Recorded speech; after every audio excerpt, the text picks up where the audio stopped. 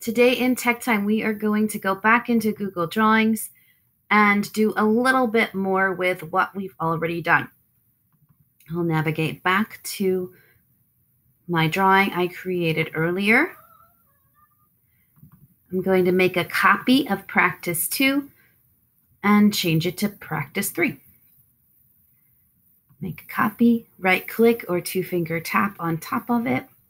It will create my copy. I'm going to go in and change the title to practice 3.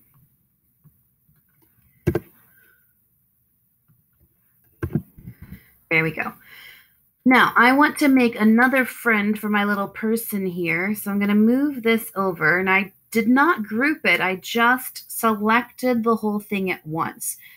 If I want to group it, I can, remember, select the whole thing, right-click or two-finger tap, and click group, and that will keep it together. I don't really want to do that right now because I'm going to change some things when I make a copy.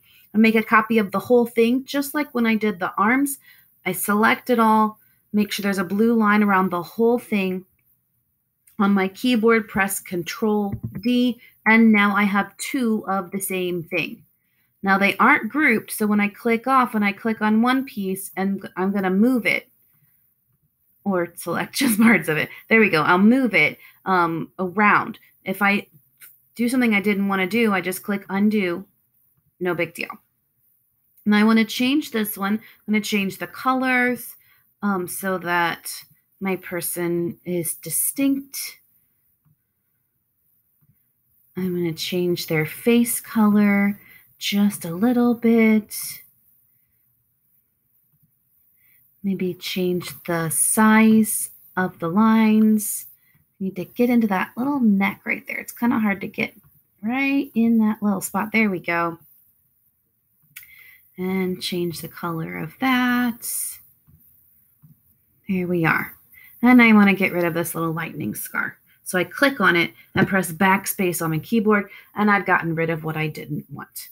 Now I can continue to add more parts to my person. This one, I want to add a little skirt or a kilt, if you will. I want to go into there, send it to the back, change the color. There we go. Now all I need are some arms, the rest of the arms and legs, and some hair. I'm going to go here. See this little line? Click the teeny tiny drop down arrow and go down to Scribble.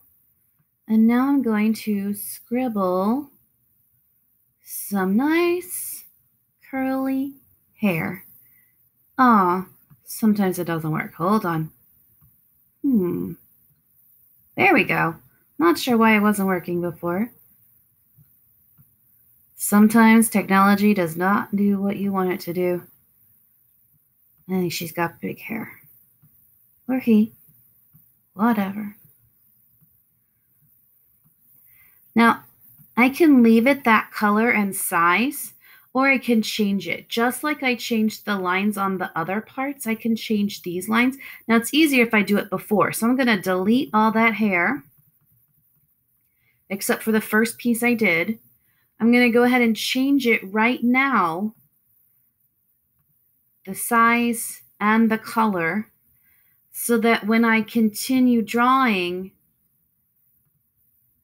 it's going to be the new color.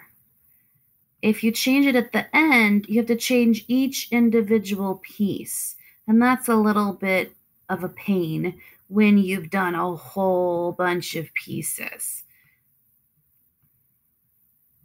Now I'm doing curly hair just because I like curly hair.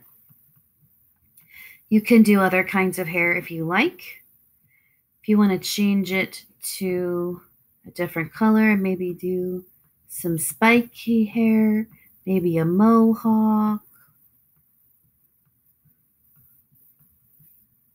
maybe some alfalfa hair, whatever you wish. Now, this would be a great time if you wanted to group things so that you're not doing each individual one. Now, notice over here, when I changed the color, it changed this one too. I need to fix that. To fix it, I'm going to have to click on this arrow and then select the one I want, and now I can change it.